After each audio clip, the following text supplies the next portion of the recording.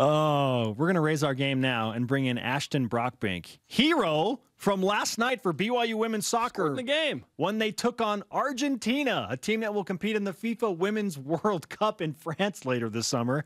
Ashton, how you feeling after putting in the equalizer in the 52nd minute? It's been crazy. I'm feeling really good.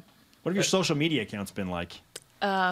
So many DMs coming in. Yeah, I'm sure. Awesome. You finished your freshman year in the fall. This was a unique situation, though. You guys found out just a couple of days ago, right, that you were going to play Argentina, and then so how did it stack up to how you thought it might play out? I don't know. I think when we found out, we were just ready. We just were like, let's go. Let's take it to them and just see what we could do. How would you explain the crowd last night at Southfield for those that didn't watch on TV and weren't there in person? It was awesome. I mean, we haven't had that packed of a house in a long time, so it was just a really good feeling to see so many people coming out to support us and to support them.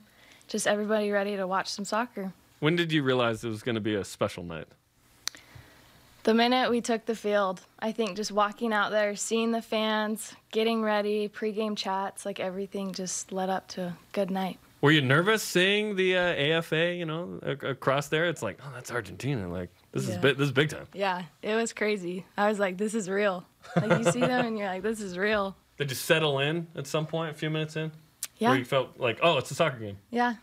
I think it's just like once you get out there, you know what you're going to do. You just stay calm and poised and work with the ball. Yeah, the moment for me was when the national anthems were being played. And I was like, this is a different type of game because the FIFA rules and the international, all of those nuances were in play. And so when I saw that happening and then the exchange of memorabilia where it kind of says, okay, we played this game on this date at this place, like it was just really big time and a lot of fun. But the Argentine fans start stomping their feet.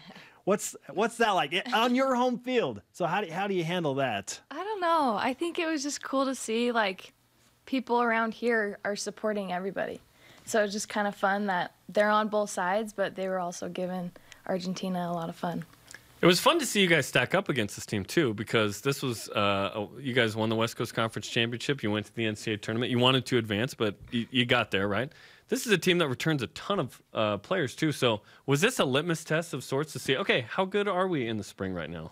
Yeah, I think with only Sidaway graduating, one senior, like we have a good starting lineup and we have good people to come off the bench. So I knew, like we all knew, like we can take it to them. We know how to play. Like we can do this. A tie was good. Were you disappointed you didn't win? Because there were a lot of chances, right? Yeah. But a tie's pretty good against them. No, a tie was great. I mean, Jen came out at halftime and she's like, are you having fun? Like, this is the greatest experience you could possibly go through. So she just wanted to make sure, like, we were having fun, and she was happy with the tie. I mean, it's a good accomplishment. For sure. Elise Flake kind of slots that ball back towards you into the box, and you have a one-touch. You know you got one shot to deliver a goal scorer, and you do it.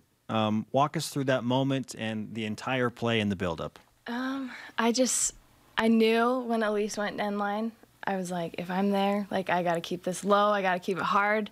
I'm not sure how many opportunities we're going to get in front of the box, and so I just wanted to make sure that I could hit the perfect shot and hope that it went in. When you hit it, did you think, oh, this is going in, or did you need it to cross before you were like, yeah? I needed it to cross. I shot it, and I was like, okay, like it's on the ground. And then I saw it go in the net, and I'm like, okay, cool, like that went in. Well, Argentina had a defender. Okay, cool. Yeah, Argentina had a defender sliding over at the last minute to try and deflect that ball out of the way, but it almost like skipped over the top of her leg, which you meant to do. Right. Clearly. There's like a little angel that like lifted it up. Pop that up a little bit and into the back of the net. But when, let's talk about this some more, because this is an incredible moment for you in your BYU women's soccer career. At what point did it all soak in like, whoa, I just scored against Argentina and we tied with them? Yeah, I don't know. I think just the minute our whole team just ran in right after that goal, I was like, we did this. That was a team effort. Like, we all were a part of it. And it just sunk in like, okay, 1-1, we can do this. Like, keep going. Got a little feisty there, too, didn't it? Yeah, totally. Which, it's an average soccer game, right? Yeah. But it wasn't. Yeah, no, that was fun, too. I took my daughter. She had a great time. Oh, all the fans had a great time. Your dad is Bruce Brockbank, the men's golf coach. Why don't you play golf? And soccer. I don't like golf. Oh, I can't play golf. I don't know. Dad's ears are burning. They're hurting right now. okay. How old were you when you were like, you know what? Maybe I'm doing not golf. Oh, I don't know. 9. 9, really? I never really played golf in the first place, but I'm sure your dad was I'm like, not very good. hey, if you want to, here it he's is. like, here's a golf club. Yeah. Let's go. Yeah. When was soccer the sport for you?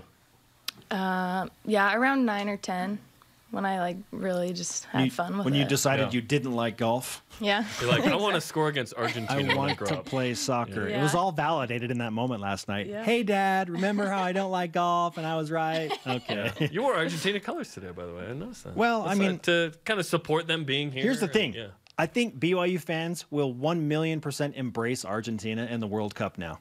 I would, but I went to Brazil on my mission, so I will not be a part of that group. Not even the women's team that you watched play in Provo. It's okay. They're I'm not good. going to play Brazil. They're not in that group. Just kidding. I don't really care. It's all good. Ashton, congratulations. It Thank was a lot of you. fun. We're excited about the next season. As with all of our first-time guests in Studio B, we would love for you to sign our Sailor Kook flag, give us your autograph, and enjoy some BYU Sports Nation karma. Thank Okay, you. good luck. And you guys play Utah tomorrow. Yep. Good luck against Utah. Thank you. Okay, awesome. Thanks for coming in. She doesn't play golf, people. She's a soccer player. She scored against Argentina. She made the right choice. Yes, she did. She made the right choice. Yes, she did.